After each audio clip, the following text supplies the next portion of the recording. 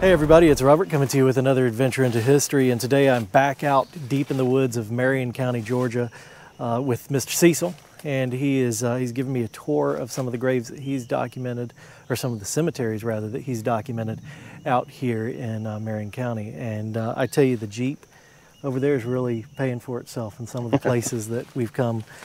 So this is the Singleton Cemetery, and this is far back in the woods. What about a half mile? About half mile. Half mile back.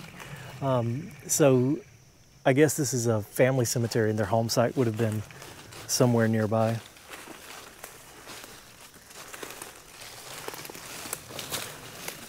It's amazing how far back into the woods it is. These are cemeteries that I don't even know if I'd ever be able to find. How'd you find this one, Cecil? There's a book written in the early 80s by a local. She mentioned it in it and general area where it was, and I just so happened to know the guy that lived out by the road near here, and he knew about it. Gotcha.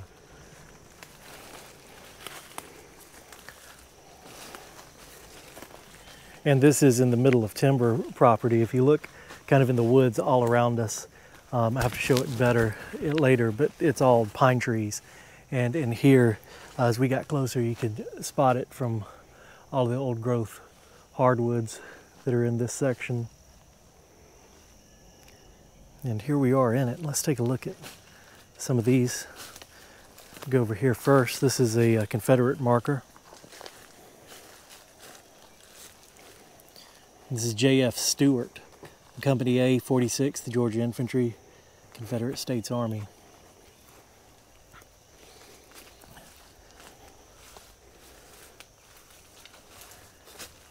Then there's another one over here.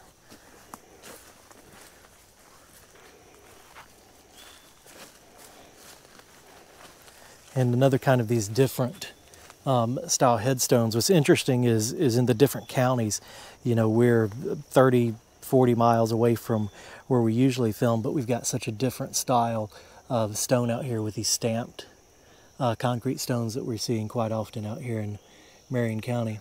And we do see this style in other counties, just it seems to be more common out here. This is in memory of Annie Muldrow, wife of Seth W.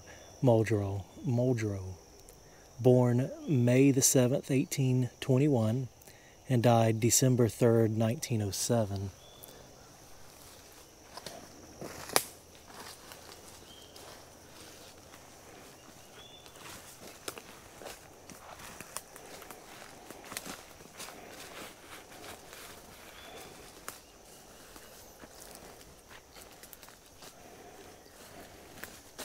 This cool obelisk over here.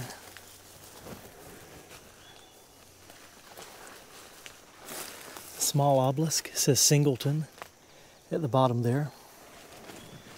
And it has a nice marble slab too with some detail on it. It says Robert. Oh wow, look at that engraving up top. I don't think I've seen that one before. This is Robert Singleton, born March 5th, 1826, and died February 15th, 1908. Look at the engravings on the top of this.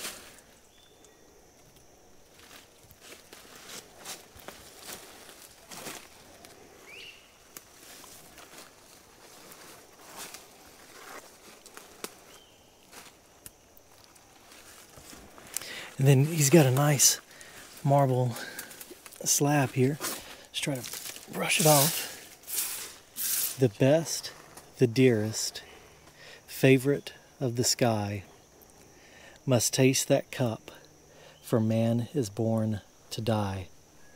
It's actually kind of a different epitaph.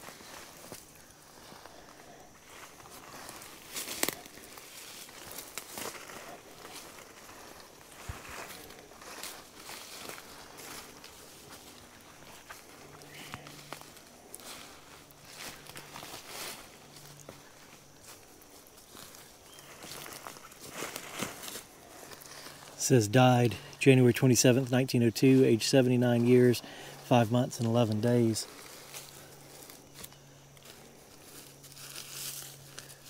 Did you ever find the top of this one, Cecil? I've got a photo of where somebody came out here and repaired it at one time. Yeah. But the top has since missing. I don't know, I couldn't find it when I came and surveyed it. But there are pictures on Find a Grave from when they repaired it. Gotcha. And it was actually back on it. Right. Wonder what happened.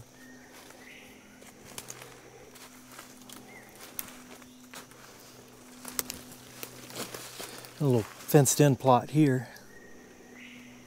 This is a quail, right? Mm-hmm. Yeah. Bobwhite quail. Bobwhite quail. Quail hollering out there. E. Mackey, Company F, 3rd Georgia Reserves, CSA. We've got these other two. These are neat little concrete markers. Huh, it says E. Mackey, first wife.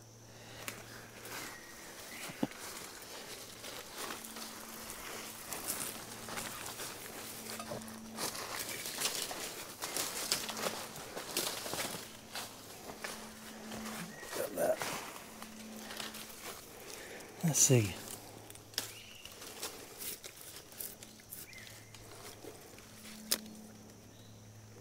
E. Mackey's daughter, Hattie. E. Mackey's daughter, Hattie. Wow, that's interesting right there. E. Mackey's first wife. I wonder where his second wife is. Guess we'll never know her name either. Yeah, I don't know her name. Just E. Mackey's first wife. What is that? Just walked across something right there. Guess it was nothing. Ground felt like it gave in a little bit. That's interesting. Grave markers there. I guess someone came back and probably put these maybe later after they died, and that's why it simply says E. Mackey's first wife. It's actually pretty neat. I think that's all the marked ones. Somebody's came out here and surveyed them and put these plastic pieces where some are. Gotcha. Yeah, I saw these when we came up. Someone's marked the unmarked graves. There. Wonder how they were able to tell, because I couldn't, looking at it, I couldn't tell out here unless there's field stones or they replaced field stones. Just the indentions don't seem to be the same out here, but it's fascinating nonetheless.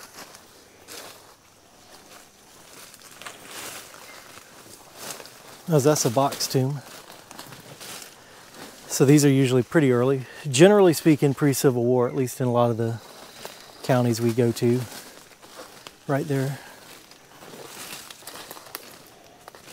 There's rocks right here. Oh, really? Yeah.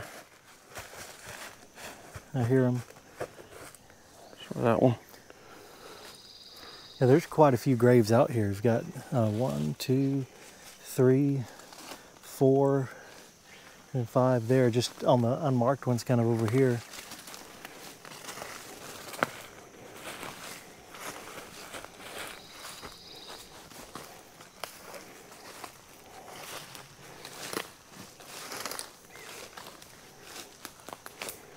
That's an amazing one for sure. And it's so far back in the woods. And of course we've seen cemeteries that are further off in the woods before, but it's interesting how far back this one is.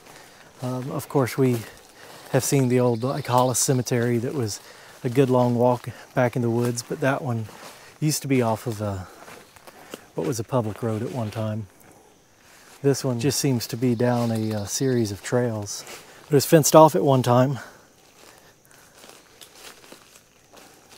It's probably back in the days when this was farmed out here. Now it's being farmed for pine trees. And they're impressive out here.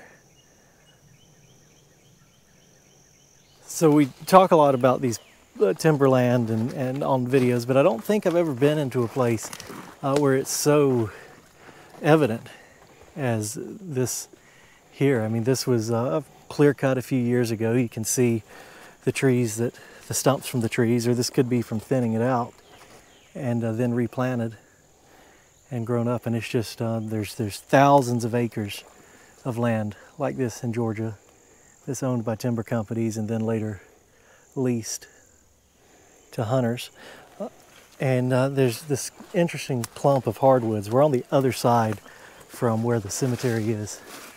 And I saw this kind of interesting hardwood tree right there, and it looked like there may be a few more. So I thought we'd walk over here, just kind of take a look and see if there's anything in this area why they didn't cut it.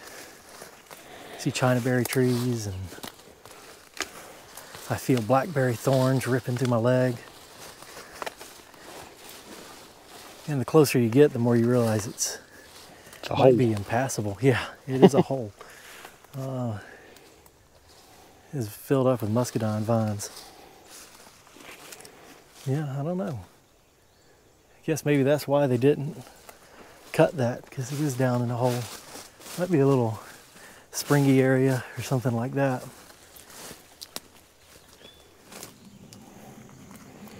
And definitely let it be said, it is a mucky day here in Georgia today. That water looks like it's been standing there for a while too. And that is exactly what we've been driving through to get to some of these places.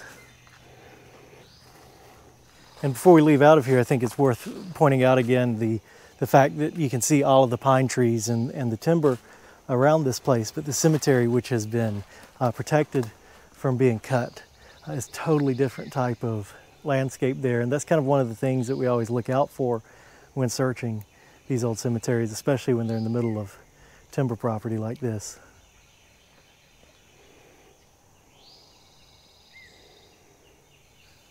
All right, so we've got actually one more stop to look at something before we head out of here, but I thought I'd include some of the drive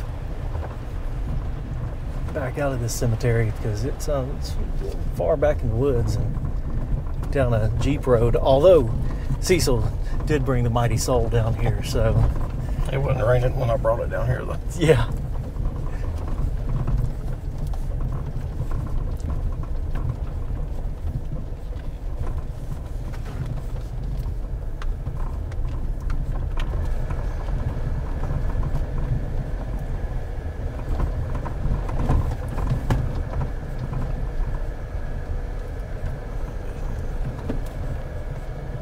Okay, here we go.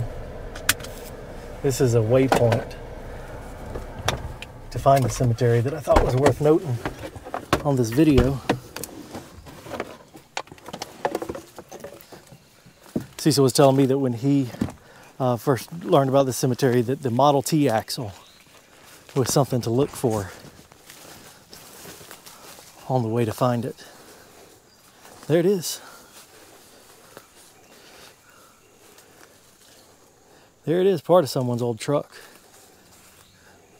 Little bird's got his nest in there. So, part of someone farming something back here, or doing something back here, rather. It's got the original spoke cap over here. You know, I wonder how long ago that was, you know, someone's vehicle. I don't know. And last time someone was doing something with it. There's some other stuff over there, too.